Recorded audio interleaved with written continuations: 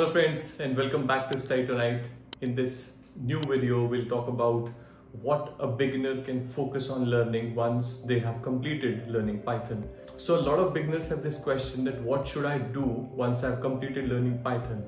But in this video, we'll talk about a couple of things, keeping the video short, to give you a direction to follow once you have completed learning Python. So the first point would be to start practicing a few programs like pattern creation programs or palindrome or other simpler algorithms which involves array or string manipulation, so that you can start practicing and you can actually use what you have learned while learning Python. The next thing that I would recommend you to do is use TKINTER Module. So it's a very amazing module which you can learn on Study Tonight website as well. Using this module, you can create desktop applications, and once you start creating desktop applications, you get a feel of what all you can do being a software developer, being an application developer, because you start seeing things getting created. In desktop applications, you can create a calculator, or you can create a weather application, or you can create a simple software for a banking system.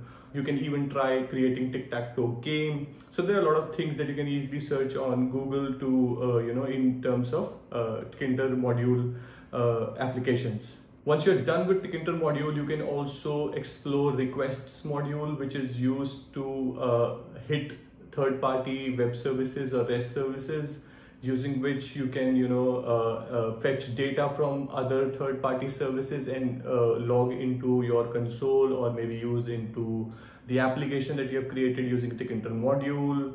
Some great way to start is use Spotify application third-party web APIs. You can fetch songs for a particular artist, or you can even do some analysis on the songs that are available on Spotify. Spotify API is a very good point of start for new beginners, and it's easy as well. I've seen their dashboard and it's not very hard to understand.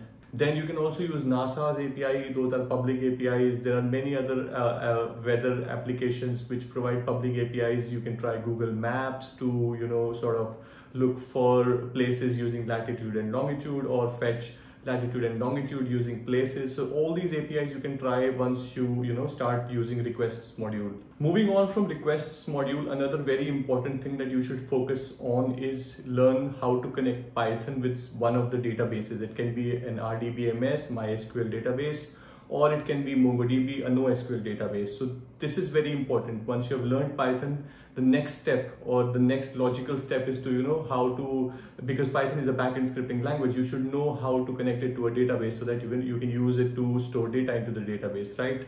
File handling is one of the things that I think you would have already learned while you learn Python. So you should also have an understanding of how you can write, open files, write into files, read from files, and from databases as well. So there will be MySQL connector, which you can install using pip. Same is with MongoDB as well. There is certain connector in Python which you can install using pip command, and start using the databases to insert data, read data, delete data, and do the basic CRUD operations with Python. Fifth point would be Flask. So most of the people recommend beginners to learn Django. I think Django is a little bit complicated, although you can also pick Django and start creating web applications using Python. I would recommend Flask. So using Flask, you can learn how to create REST services, which is a very good point of start to learn how to create APIs in Python, because Python is generally used as a backend service, and these days the front end and the backend are separated, although there are many big companies who have created their product in Django. But I would recommend you to focus on just creating REST services in Python using Flask. Flask is a very minimalist framework which can be used to create REST services. I hope you know what REST services are. If you don't know, you can scroll down in our YouTube channel and you'll find a video explaining what APIs and REST services are. If you have interest in AI ML, because there's a lot of buzz around AI ML, then the modules that you should focus on are start with NumPy, Pandas, Scikit, and matplotlib to plot data charts. Beautiful charts can be plotted using matplotlib. So these are the 4 basic modules that you should learn. So once you're done with learning all these 4 modules, you can start exploring Kera's website to solve some basic problems out there and get a hold of how AI ML problems look like and how you can solve them. So as per me, these are the 6 directions that you should follow.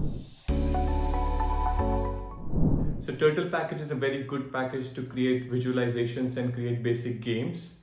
And you can also try your hands on writing data structures in Python and solving algorithms in Python. So there are a lot of things that you can do once you've completed learning Python. So don't stop and keep learning. If you like this video, give it a thumbs up, share it with your friends who are still confused and who are still not aware of what to do once they learn Python. And please do subscribe to our YouTube channel. A lot of people just see our videos and don't subscribe. So please subscribe to our YouTube channel. See you next time.